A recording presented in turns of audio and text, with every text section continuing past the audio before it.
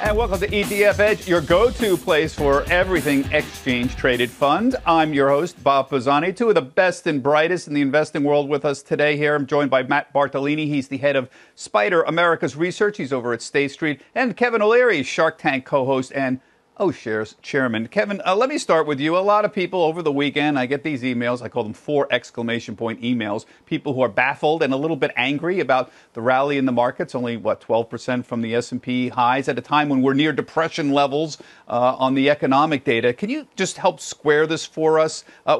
What's your take? Is the market mistaken and delusional, or is the market properly looking ahead to the idea that things are going to get better? What's the right way for people to look at this? Bob, I think it's the latter. I think what's assumed in the market's outlook, obviously being a forward mechanism, it tries to figure out at what point earnings will normalize. But, since let's go back to the health aspect first. SARS was over 10 years ago. Science has advanced so much that I'm optimistic even that we'll get some kind of therapeutic, if not inoculation, in the next 24 months, 18 months, because the science is so much better. But what's really remarkable about this cycle, and the reason I think equities are doing so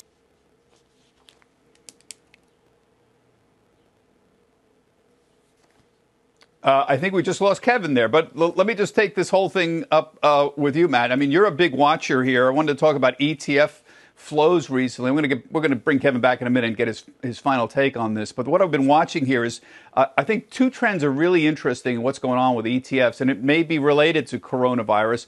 The first thing that we've been seeing is more ETF closures than openings this year. I don't remember when that's ever happened. Some of these are these leverage and inverse ETFs that are closing because of unusual activity that's going on there. But also I notice we're still getting money coming in. There's still overall inflows. Dollar amounts are still positive, but most of the money is still going to those mega cap S&P 500 funds, including your own fund, the S&P index fund, the IVV, that we're getting inflows there. AGG, the biggest bond fund that you run as well, iShares bond fund, still getting inflows. What do you make of these flows and the closures? And do you think some of this might be related to the coronavirus and how it's impacted ETF investing?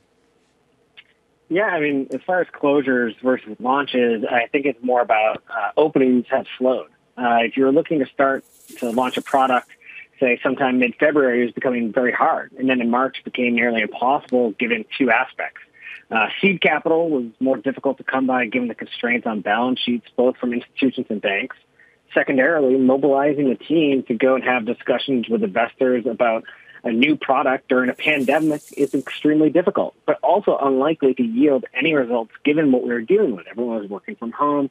And you're really more concerned about how to actually get through your day than maybe thinking about a new investment strategy. So for a lot of firms, the decision was to postpone. So I'd expect actually a ramp up of launches that are sitting on the shelf that will come out in the second half of the year.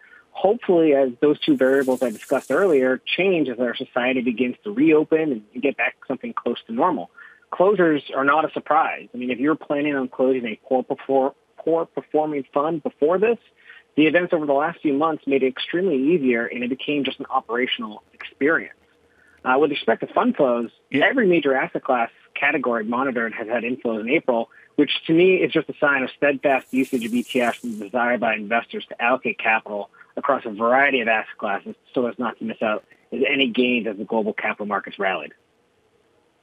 But is that really what's going on, Matt? I mean, it seems to me like the money flows are going into the biggest cap names, basically S&P 500 funds like yours, IVV, Vanguard Total Stock still getting big inflows, Triple Q still getting inflows. That's where most of the money is going. If you look at there's like 15 funds that had the vast majority of the inflows. Investors still seem to be. My point is, they're still buying in to the idea of indexing as the way to go, and so the bigger ones are getting bigger and bigger, and the smaller ones still aren't really partaking in any bigger part of the pie. Yeah, I mean, the bigger funds, they're more liquid, right? So SPY, our S&P 500 ETF, they have garnered a significant amount of assets during this pandemic as it started in February as investors sought out liquid vehicles to allocate capital.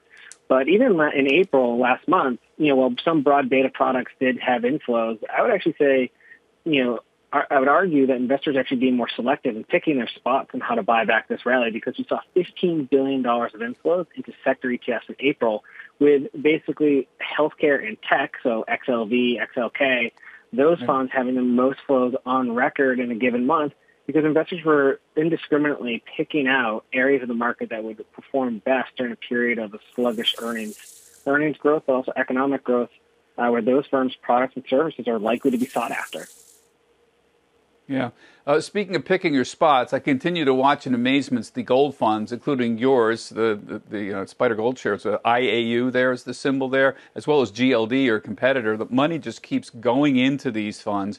What I find interesting is gold for investment purposes. I want to own gold, and I want to have an ETF, keeping it in the vault somewhere. Gold for investment purposes is way up, and yet gold demand for jewelry in India and China is way down. The World Gold Council acknowledged that. So it's kind of strange. You got the doom and gloom crowd out there saying, "Okay, I want to hold gold as a bulwark against uncertain times." But jewelry demand, which is the other really major part of this whole equation, is way down. Can you square that for us too?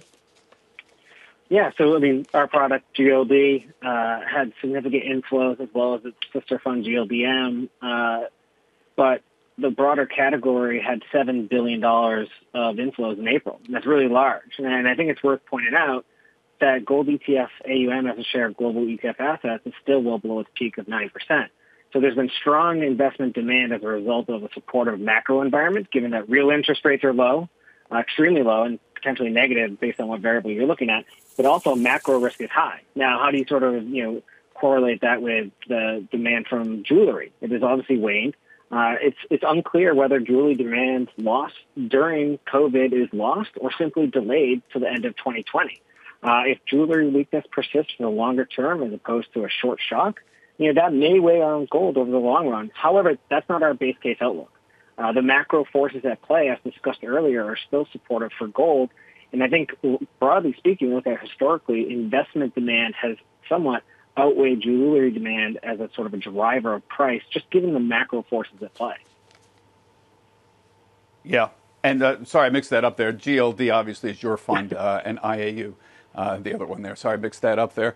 Kevin, you're back. So let me just go back to you and finish your major point that we started off with. We were asking why are people still angry about why the market's up so much. You think that the market is correctly looking ahead to the reopening and do better days ahead. Pick up your thought there. Well, institutional demand for equities is unprecedented given there's very few choices. The average bogey take a CalPERS, they've already gone public this year saying their bogey 7%. Sovereign funds in Dubai or Riyadh, 6%. So if you think about how you're going to do that, your fixed income option of government bonds from the U.S. used to be something you'd even consider. That's no longer an option at 60 to 70 basis points for a 10-year. That's not really going to be very useful. And so if you can find a company, and certainly there's many now that are yielding 2.5 to 3.5% div yield, large cap, liquid securities, that's a very attractive place to park money for the next 24 months. And you're seeing a tremendous demand for it across the board. It's not the retail investor that's driving this market. It's institutional. I speak to them every day. And they're saying, what other choice do I have if my bogey over the next 12 months is 6%? There is no other choice, Bob. It's that easy. Yeah. The other thing that I've noticed, I want to talk about one of your funds. I've noticed these big inflows into the mega cap funds here, Vanguard, mega cap growth, some of these other ones that are out there, S&P 500, the S&P 100 ETF.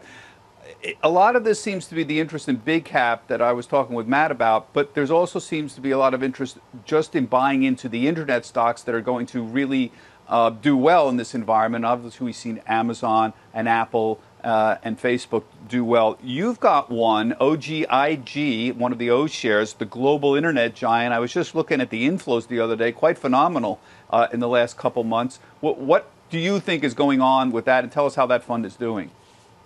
Well, what that fund does is realize that the FANGs are not unique to our own domestic market. There are companies all around the world, over 50 of them, that are experiencing tremendous growth as a result of what this whole pandemic has done to global retail changes. I mean, people's propensity to buy online is not just domestic anymore. We went into this at 16.2% online sales pre-pandemic. I think we're coming out at probably 24. So OGIG is not market cap weighted. So, you know, the trouble with a lot of different indices is they're market cap weighted. So the FANGs represent 40, 44%.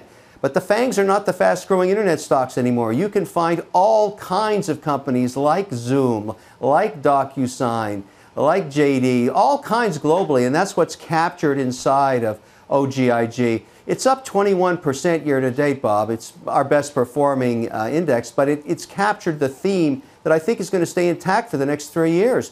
People are going to keep buying online, and these are the global internet giants encapsulated inside of OGIG and not market cap weighted. So you get lots of all of the stocks that are performing well, not just the FANGs, which are included in OGIG, but they're not 44% of it. Yeah. Yeah, this is a debate that's been going on for many, many years. Sometimes you get lucky. Like if you look at the biotech stocks today, you see the two biotech ETFs, IBB and XBI. One is market cap weighted, the other is basically equal weighted, and they're both at new highs. But that doesn't happen a lot. Usually, equal weight or market cap weight does a little bit better. And recently, market cap weighted in tech has done a lot better. So that's a very good point, Kevin. Thank you. Matt, there's a lot of bottom fishers out there. It never ceases to amaze me. We were talking last week about the inflows into jets. This is the global airline ETF. It's essentially a basket of U.S. airlines. There are some international ones in there. But the inflows have been titanic in the last few weeks. Inflows into XLE, which is the energy ETFs. You think people would realize now picking a bottom and this is a fool's game, and yet we're still seeing it. The urge to pick a bottom does not go away, and you can see it very clearly in the behavior of some of these ETFs recently. Yeah, I mean, as I always say, trying to pick a bottom in energy stocks requires a steel stomach, and we are seeing basically that play out right now. I mean, that's what the flow trends are telling us. In February and March, we saw strong inflows in energy sector ETFs, but those flows were from investors wanting to go short. Short interest on XLE climbed to around 20% of its assets. But here's where the bottom calling comes in. Short interest has declined since then and is now just around 11%, but the inflows into energy sector ETFs haven't stopped. There was about $1.1 billion in April, right as the sector rallied 30%. We are seeing some of the same trends within those airline and energy commodity ETFs you mentioned as well. Those strong flows alongside declining short interest point to bullish optimism on some of the more beaten up spaces like energy. And as we said earlier, you take those trends along with inflows in the sectors with strong earnings like healthcare and tech, and to me it shows that investors are picking their spots when buying the rally. Yeah.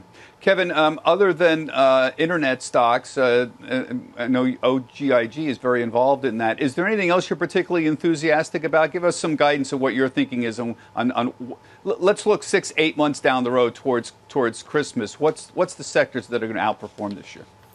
Well, people that are trying to second guess the S&P 500 towards which companies are going to cut or reduce dividends. I mean, if you're an institution, and as we talked earlier, looking for a 6% bogey, you want at least 50% of that coming from the distribution of capital. So now quality really matters. Now you really care to cherry pick, and this is what I love about the actively managed ETF sector, which everybody poo-pooed only 3 years ago. Now it's actually doing its work very well, because in the case of OUSA, the one I'm going to talk about that I own, that's 130 plus of the S&P, but the highest quality balance sheets, which generally speaking are higher and more unlikely to cut dividends. So if you're using OUSA as a dividend play, which many people are doing right now with north of 3% dividend yield, it's a very good place to hide in the weeds if you're trying to be an institution making 6%. This is a time to use actively managed ETFs that focus on things like quality. If you're worried about companies that are going to fail or at least reduce dividend yields, and there's going to be plenty of them, Bob. You've been covering it now for weeks. And I think there are sectors that are going to come out of this much better, obviously, than others. Virus stocks versus non-virus stocks. I'm not loving Disney right now for obvious reasons, but there's lots of companies that have actually done much better inside of the S&P 500 that aren't as worried about the effects of long-term concern to the virus. Yeah, I think that's a very good point. It's hard picking the winners and losers, and that's generally thematic stocks are a little bit faddish to me, but the concept of quality in this environment, strong balance sheet, unlikely to cut the dividends, that makes imminent sense. That's perfectly rational investment ideology if you understand what's going on there. Thank you, Kevin. That's a good point. Another noticeable trend to me, Matt, is sort of into America and out of the rest of the world here. There have been outflows in the largest European ETFs recently and some of the large emerging market ETFs. Is this like a permanent trend out of foreign investments more into the U.S. in terms of flows? It's not so much a permanent trend, but it is more recent. We've seen those outflows pick up. Basically, non-U.S. equity-focused ETFs lost about $19 billion over the last 3 months.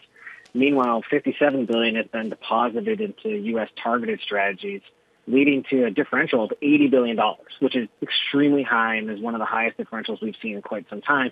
And is really driven by the outflows into the non-U.S. equity, out of the European-focused ETFs, like you had mentioned, but also into some of the broad ETF strategies as well.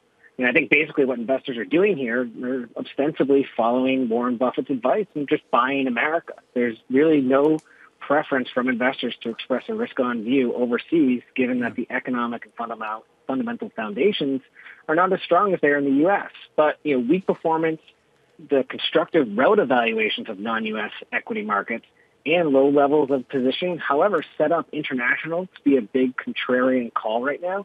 But unfortunately, that was the same call for the last few years and has yet to pan out.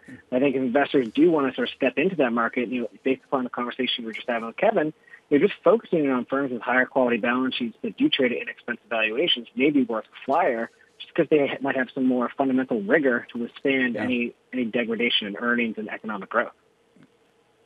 Yeah, it seems to me, Matt, what's going on here is we've got two of the oldest games in the book. Investors are bottom fishing, that's an old game, and let the winners run. Momentum playing, as Kevin noted, with the internet names, which have been winners for so long. Guys, thanks very much. That does it for this week's ETF Edge. I'm Bob Pisani, and my thanks, of course, to Kevin and to Matt for joining us today. And thank you for watching. You can watch all of our latest videos right here on our website, etfedge.cnbc.com. We'll see you next Monday, same time, same place. Everybody have a healthy, happy, and safe week. Get the ABCs of ETFs with the ETF Edge newsletter, your weekly update on the hottest trends in the nearly $4 trillion market of exchange-traded funds, expert analysis, actionable ideas, and exclusive insight from host Bob Pisani. Sign up now at cnbc.com/ETF Edge newsletter.